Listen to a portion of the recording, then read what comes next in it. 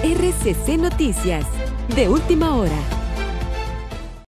El Ministerio de la Niñez y la Adolescencia, MINNA, suscribió un convenio en el marco de cooperación interinstitucional con la Municipalidad de Loma Plata, con el objetivo de impulsar acciones coordinadas para la promoción de la protección de los derechos de los niños y niñas y adolescentes en la ciudad. La ministra de la Niñez y la Adolescencia, Teresa Martínez, y el intendente de la Municipalidad de Loma Plata, Ernest Hibrecht, firmaron un convenio de marco de cooperación interinstitucional para desarrollar acciones puntuales para la instalación de los programas de promoción y protección para niños, niñas y adolescentes en el municipio chaqueño. Estuvo presente en la firma la viceministra de Desarrollo Regional, Alicia Jove. La ministra del MINNA considera importante la vigencia de este convenio porque abre las puertas para llevar a los programas de protección a la niñez con espacios como cuidado, tanto para niños como adolescentes, y capacitaciones. Asimismo, felicitó al intendente Hibrecht por haber conformado por primera vez en ese municipio el Consejo Municipal de Niñez y Adolescencia. Al igual que los municipios de Carmelo Peralta y Marical Estigarribia dentro del Chaco paraguayo, en Loma Plata se trabajará en la creación de espacios de protección con la infraestructura, será un aporte en la municipalidad, mientras que la alimentación, equipamientos, capacitación y alimentación serán proveídos